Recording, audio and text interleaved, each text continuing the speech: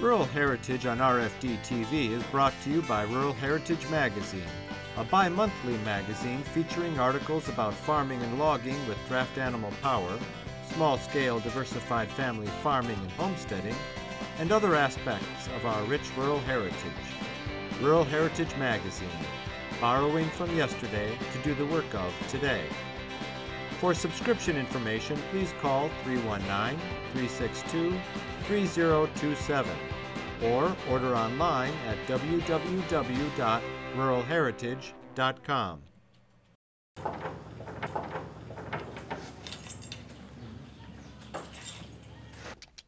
Back it around up.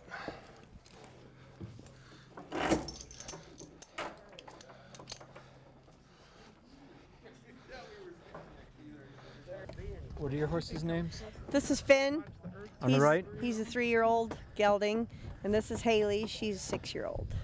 Are they related? They are a half brother and sister. I raised them both. You both, I okay. bought them as weanlings. Okay. Okay, you guys ready? Stay, Haley, stop. What kinds of things do you do with your horses? At home, we do wagons and sleighs. We just started that when the 3-year-olds got old enough to go to work, pretty much. So, I have sleigh trails on my property.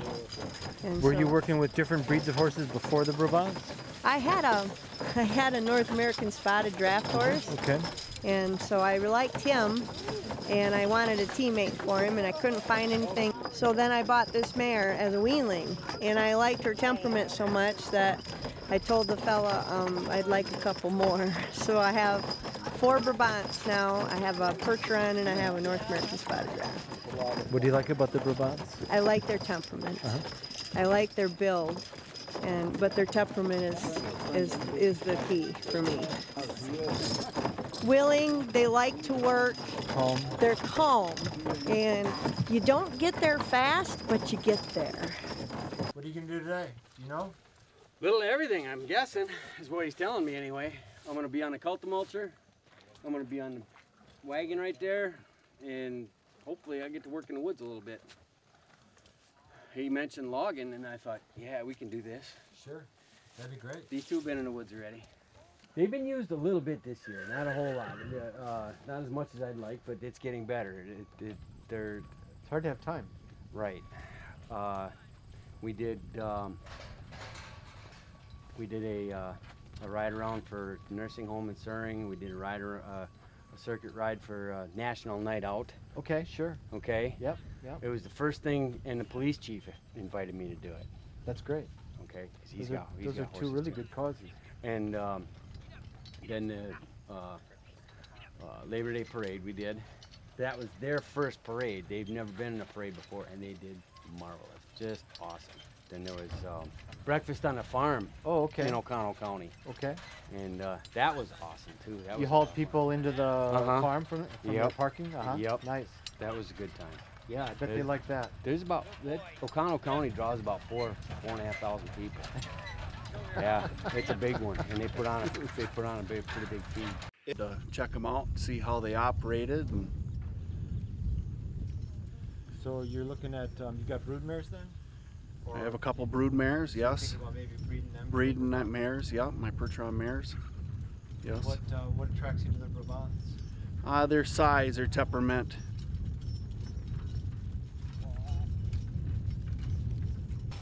Oh. I was up there yesterday plowing, trying that new plow, that white horse plow.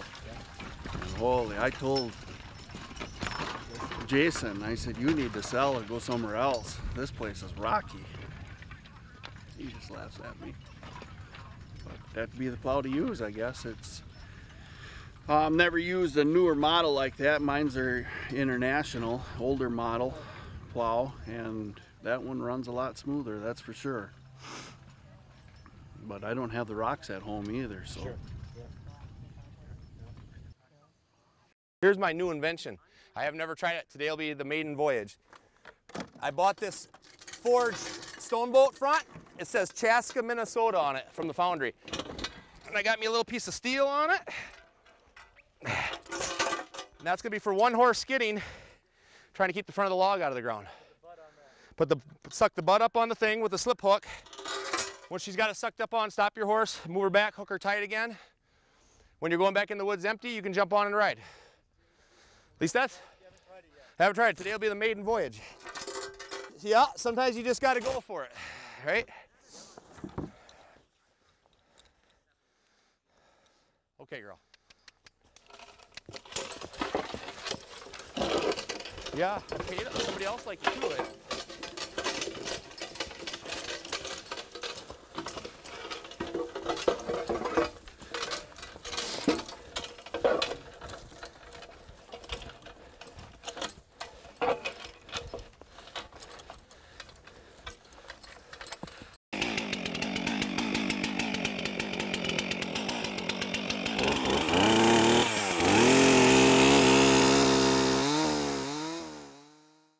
There seemed to be a pretty good demand for horse logging. I probably turn away a good job every 3 weeks. Really? And I got work for years ahead of me. What's that? It's because of the low impact of the horses? Yeah. Well, it always comes down to the manager, the person doing it. You can make a mess with horses, and you can do a pretty good job with some machines. But it always comes down to the person. But it is the low impact. Also, I give a lot of control to the landowner. If he wants to hire me for 20 trees, to come in and cut 20 trees and move all my stuff there for 20 trees, I submit him a bid. Well, big guys, they ain't even gonna come mess with me. Here, I'm gonna put another one down so you got enough work. I don't want you to get bored.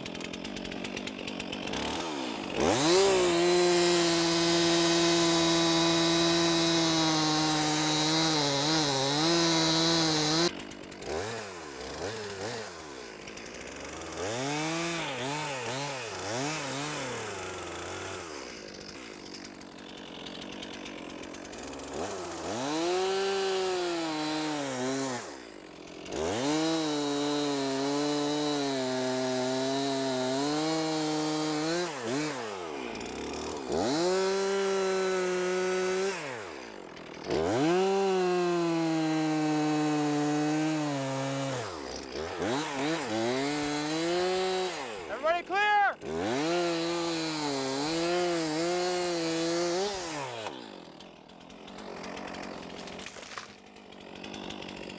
There's your first 2 customers.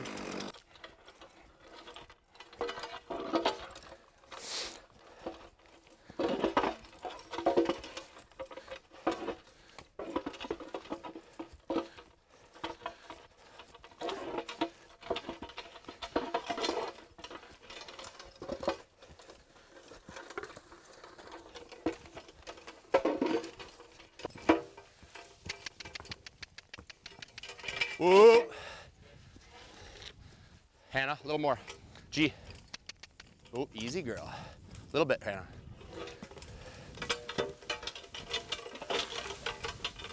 Ooh, girl. I think it might work, boys. It's going up on there. Back, Hannah. Ooh. Ooh. Oh, Hannah. Okay, Hannah. You're okay, girl. Well, look at that, boys. It works. You're all right, Hannah. Take it easy.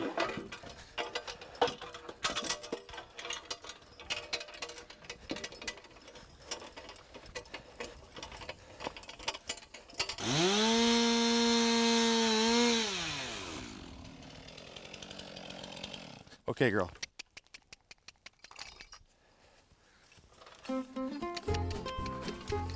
Ooh.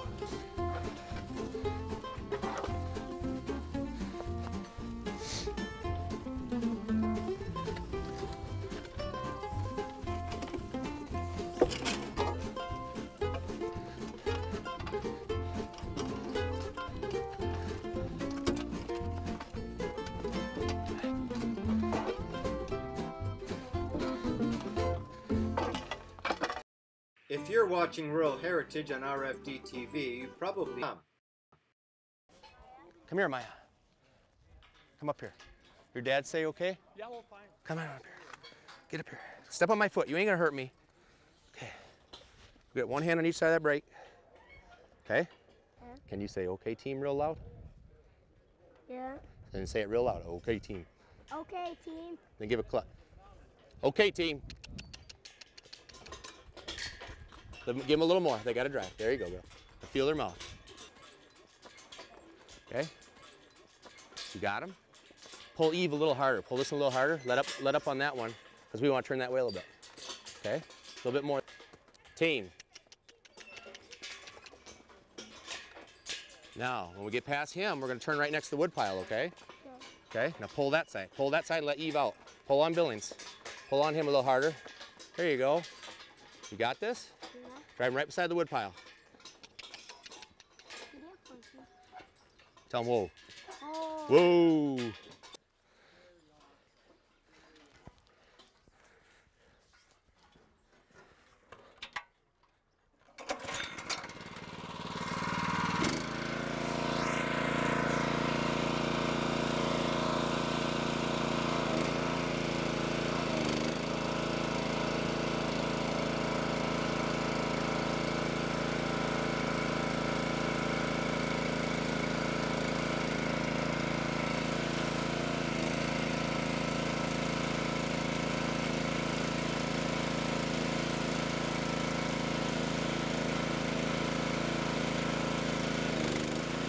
Whoa!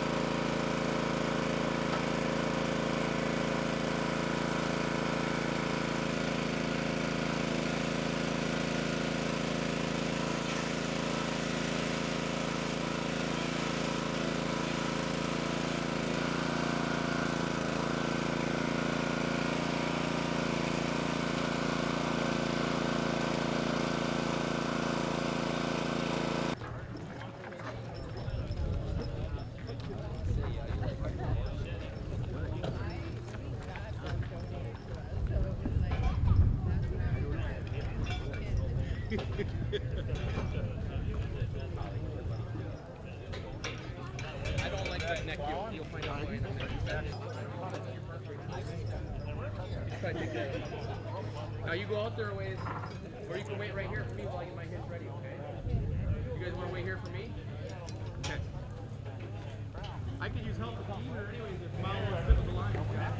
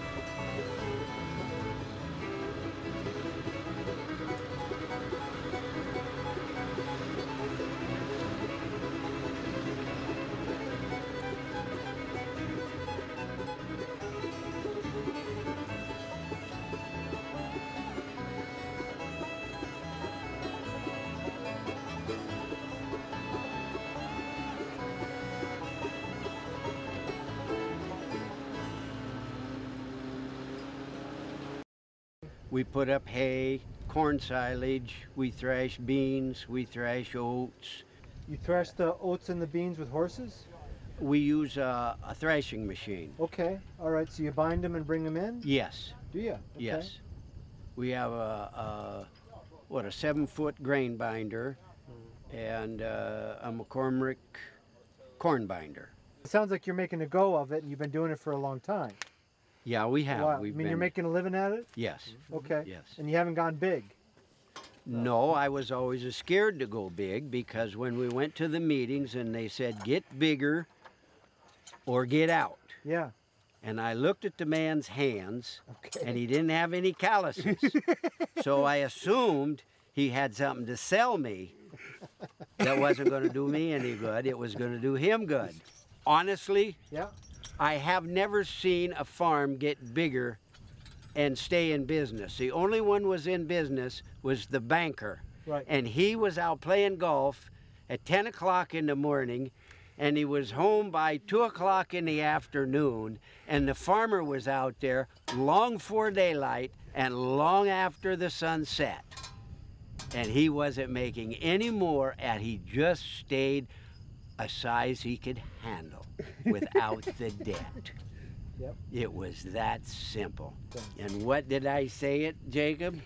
If you can't pay cash for it, it's probably something you don't need. Yeah. It's that simple. You can do without it. You got there without it. Right. You'll do just fine. How do you like this plow? I like it. There's things that I would change, but I'm not sure the changes will come real quick. You said you got a John Deere two-way that you use at home? Is that you that said that? Yeah. You got a John Deere two-way that you use at home? Is Yeah. that an older plow? Yeah. You like that plow pretty well? I like it real well, Yep. but I can't be judgmental because I always get set in my ways, and I have a hard time with new things. Sure. And so this might be the plow for a young man. Does it pull a little hard? Yes. Yeah. I make my own shears. Yeah. And I hammer them so there's a little suction to the land and a little suction down. Uh-huh. And the shape of the plow, just a little bit of change makes a great amount of difference. Sure. If you make drastic changes and then you're going, you know, it's like bracketing in artillery. You're not right. hitting the target. Right. and basically, I'm nothing against this plow, but I think we've bracketed it in a little too far the other way. Uh-huh. From my experience with horse-drawn equipment, the older equipment is not only made for lighter work horses, right. not heavy draft horses. Right. They're also made for lighter people. Uh-huh. Right. Yeah, you're right. I put a heavy man on my cultivator, and it wasn't long he had the frame all bent up. I did not realize how much weight that man had in the seat. No, the equipment was made for smaller, lighter people, and the equipment was made for work horses, not draft horses. Right, right. Crossbreds. Crossbreds, Yep. whatever. Right. But this here, the main thing wrong here, and it's not wrong, it just needs to be improved. This bottom is for a tractor. Right. A tractor has a throttle, and it has weight, and it braces, and it can just plow that plow where it belongs. But this isn't a tractor. That plow has to be shaped and hammered and fit so that it will plow by itself without these wheels and without anything So the but just the suction puts hitch. it where it wants to be. Yes, it should just go along when you're plowing by the right point that you hitch to. Then it will pull easier. If that plow was closer to these wheels, You see, when the soil's pushing on that plow that way, it's pushing on that tongue that way. So the horses are having to pull that. If that plow was closer, the moment arm wouldn't have so much leverage.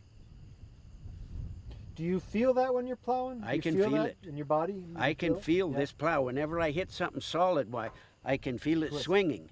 It's pushing into the land, and when I'm not plowing much, it's coming away from the land because there is no section.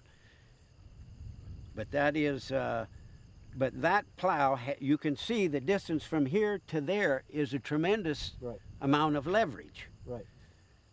Right. And the old plows, that was right here. It was underneath you.